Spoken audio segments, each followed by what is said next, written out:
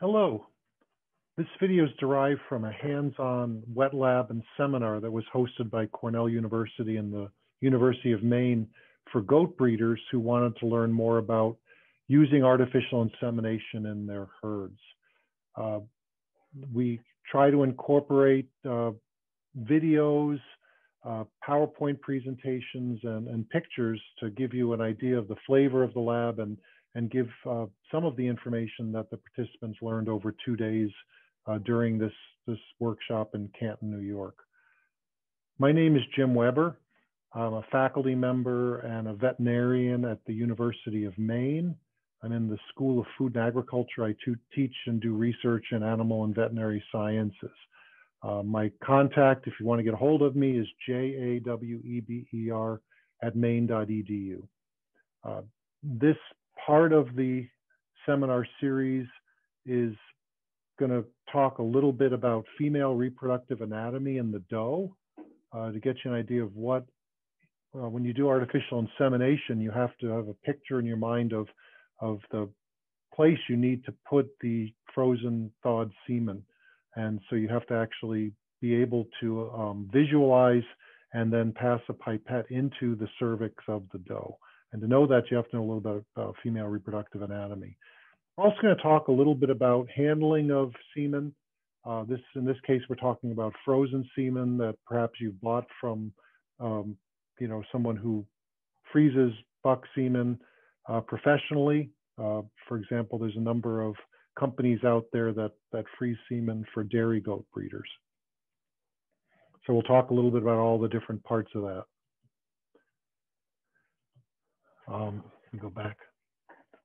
So this is a really nice diagram from a book called Pathways to Pregnancy and Parturition by Dr. Phil Sanger.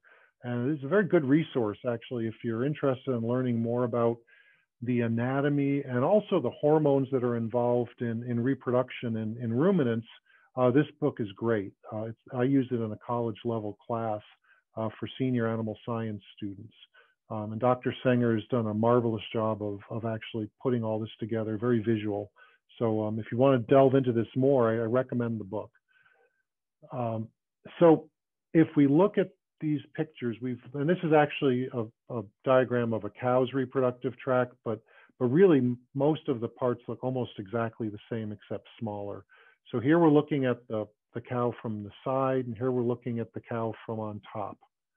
And you can see back here, this is actually the reproductive tract.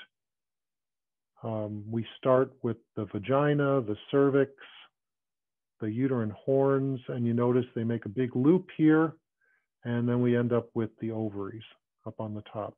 Above the reproductive tract is the rectum, and the tail goes above that.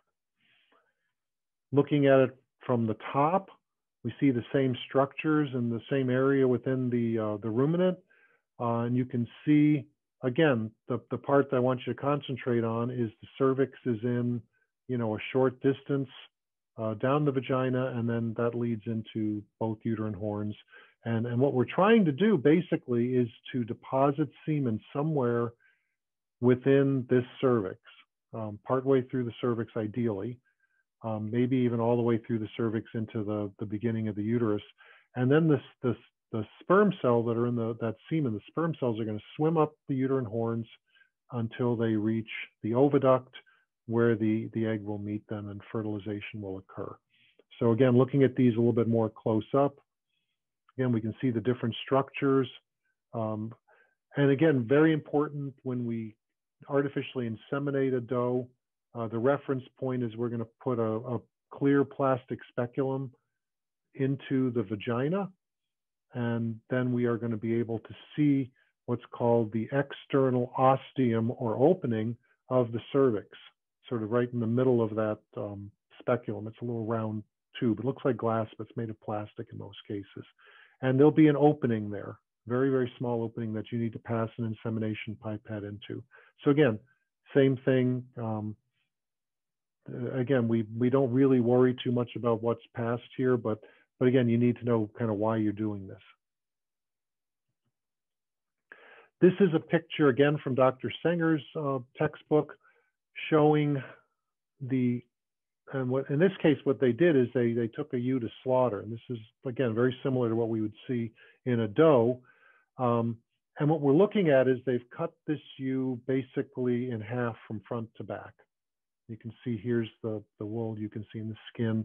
And this would be the inner layer of the abdominal wall, okay, that you can see here. This is actually the peritoneal lining. And up higher would be the backbone up near the top. So what we see here basically is you've got the rectum is up in this area going out towards the anal sphincter. And right below that, we have, again, the vagina. The cervix in this animal would be somewhere around this point here. And then we're looking at the uterine horns. And again, most of the vagina and the cervix are sitting on top of what's called the inside of the pelvis. Okay, so the pelvic girdle is in around here. And then the uterus sort of drops down into the abdominal cavity. And as you know, if we're successful and we create a pregnancy, this uterus gets bigger and bigger and starts filling in a large amount of space in here. And that's where our kids come from. On the left and the right side are the ovaries. This shows the oviduct. It looks sort of like a little worm right there. I don't know if you guys can see that. And this oval structure here in a sheep, it's probably about the size of a large raisin, is the ovary. We're seeing right here is a follicle on that ovary. This ovary has several small little blisters, small follicles, and it has a structure called a corpus luteum, which is a solid progesterone producing gland that's produced during the estrous cycle of the doe. So gives you a little bit of an idea of kind of what we're looking at in the live animal. This is an excised reproductive tract from a goat. Again, looking at it kind of from a different direction. The cervix on this animal is basically reaches from about here to here. And then the uterus starts, and you can see it's a little bit of a darker, these are softer tissues. The cervix is sort of cartilaginous. And you can see the uterine horns. There's the oviduct, a really good view of the oviduct on this animal. And that widens and covers the right ovary in this case.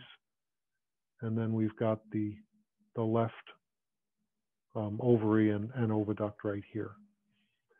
So again, when we're looking at this animal in terms of trying to inseminate it, we would be looking in at the cervical ostium, which would be right down in here. This shows an open view of a small ruminant reproductive tract. So what was done here is, again, the reproductive tract was laid down. It was cut open at the top and folded out so we could see the inside. And again, there's the skin, what's called the vestibule, cranial vagina, and then we see the cervix. And this is a really important photograph because the opening of the cervix pretty much does this. Okay, if we put a pipette through here to get it from this point to this point, we don't go straight. We actually, there's a bunch of very small little projections within this cervix that cause any pipette we have to deviate. And we actually have to go through all the way here. And this is very difficult to actually pass a rigid pipette, you know, using a speculum in a live animal through the cervix without doing any damage. So in most cases, what we try to do is get into the cervical opening and get through, and these are called cervical rings, each of these little projections. And there might be 5 of them in a typical cervix, 4 or 5. We're trying to get through at least a couple of cervical rings so that we've got a centimeter or 2 of our pipette in the cervix, and the semen would be deposited in this area somewhere. That would be optimum. And then what would happen is the sperm cells would swim out and would populate the uterus and start working their way up.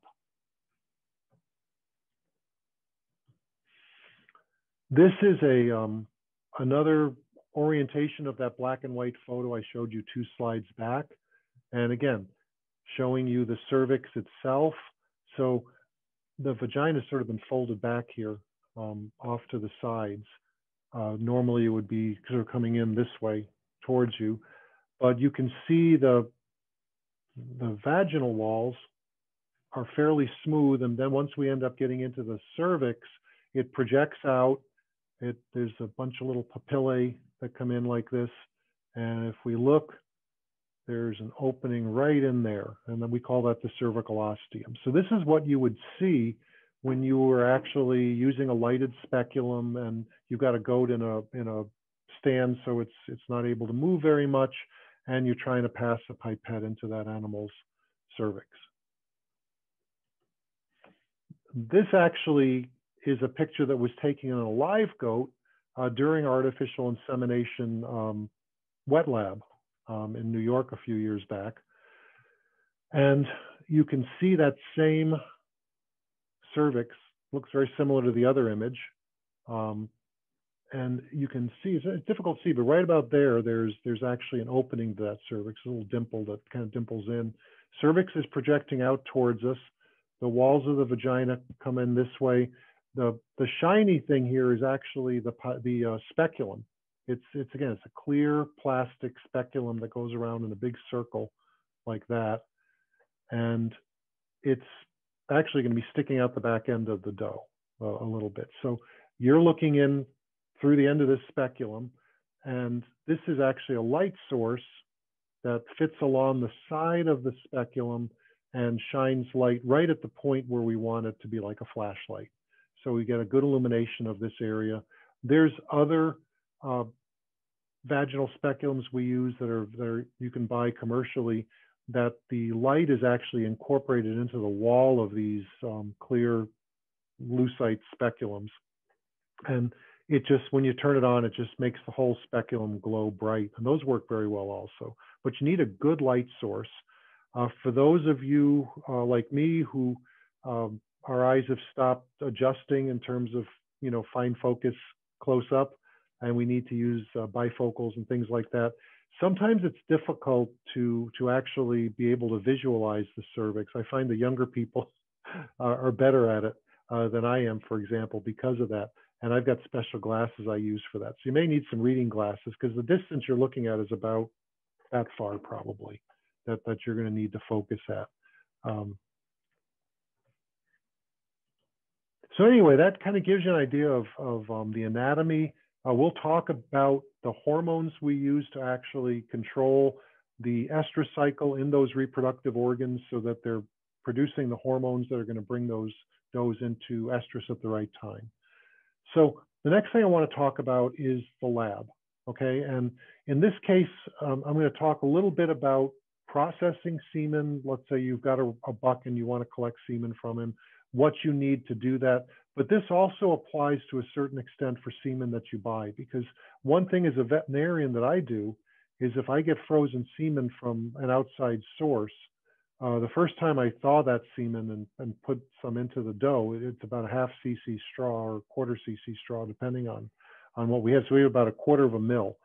I take a very small drop of that semen before, and the rest goes into the dough, but I take a very small bit of it, and I go and I look and see whether or not that semen has good motility and has actually been packaged at the concentration that the label says it was. If the supplier tells me that there's 50 million live sperm cells in that straw, for example.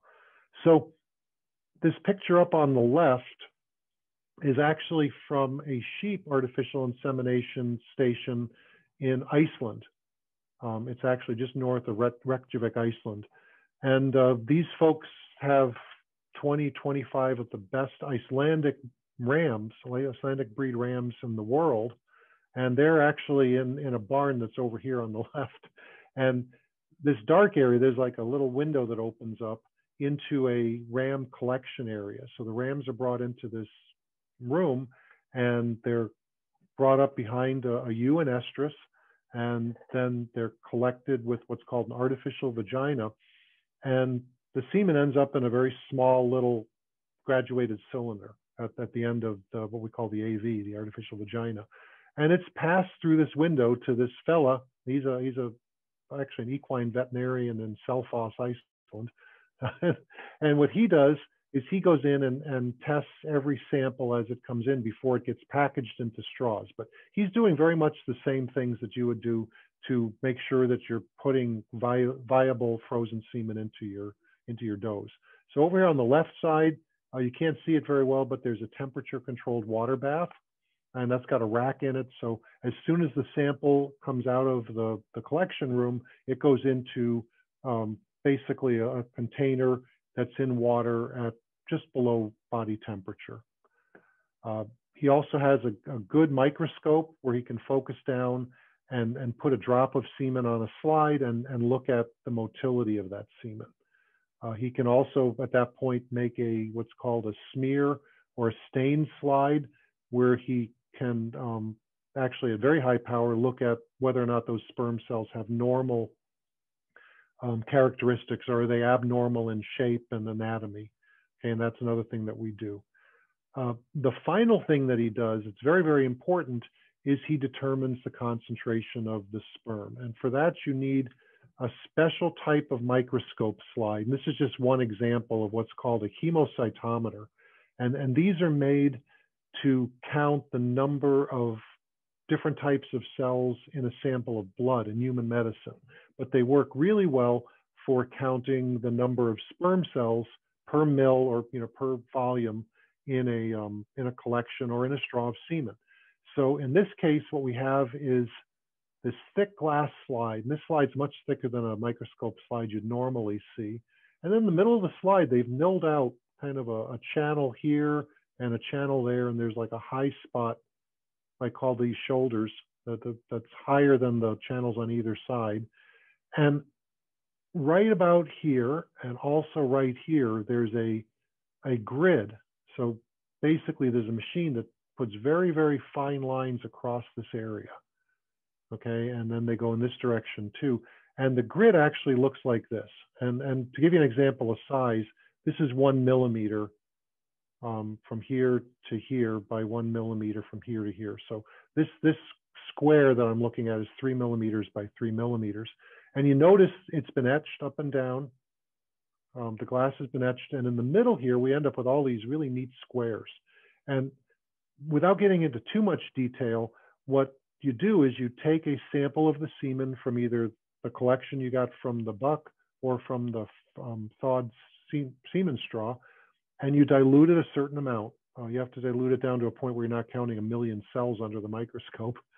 You dilute it a known amount, and then you basically put that sample on the slide. And I didn't tell you there's a cover slip that sits above this little area here, about 1/10 of a millimeter. So again, this area actually has a height, a width, and a depth. And that, because of that, each one of these squares that we're counting has a volume. Okay, and if we look at, for example, this little block of squares and bring it up, and we put our diluted sample in, that's what this blue is they're actually using a dyed sample to show you the fluid that was put in by a pipette, went down here and filled this little area. We can actually count cells. And again, this shows blood cells because they're round. Imagine each of these having a little tail on it, okay? And before these go in, they're put into a solution of something that'll stop motility. There's a number of those types of solutions on the market. So what we do is we want to kill these sperm cells so they're not swimming around, we can actually count them. So we do the initial pipetting. We allow those sperm cells to settle down to the bottom of the slide where the grid is, and then we count them. And in this case, we're counting, 1, 2, 3, 4. This one's not in. 5, 6, 7, 8, 9, 10, 11, 12, 13, 14, 15, 16, 17, and okay, 18.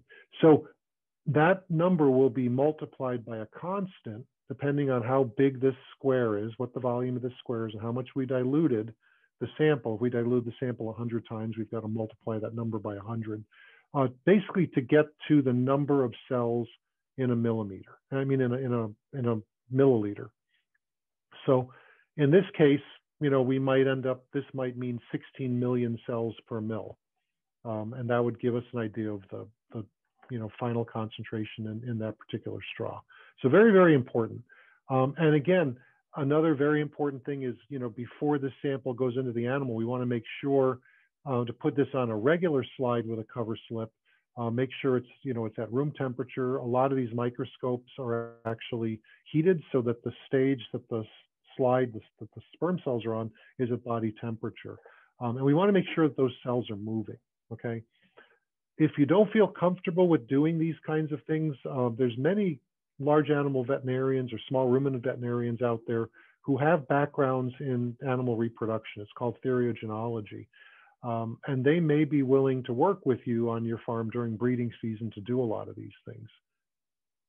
And they also have their own equipment, so you don't have to buy a lot of these different items. You'll notice over here on the right, this fella's got a bunch of little containers that have colored things in them, and those are actually filled with different colored semen straws. So he's going to be loading the semen that he's got here into a diluent. He has to dilute it. It's very concentrated when it comes out of the ram. He's got to dilute it a certain amount so that we have a known dose of sperm cells in each one of those.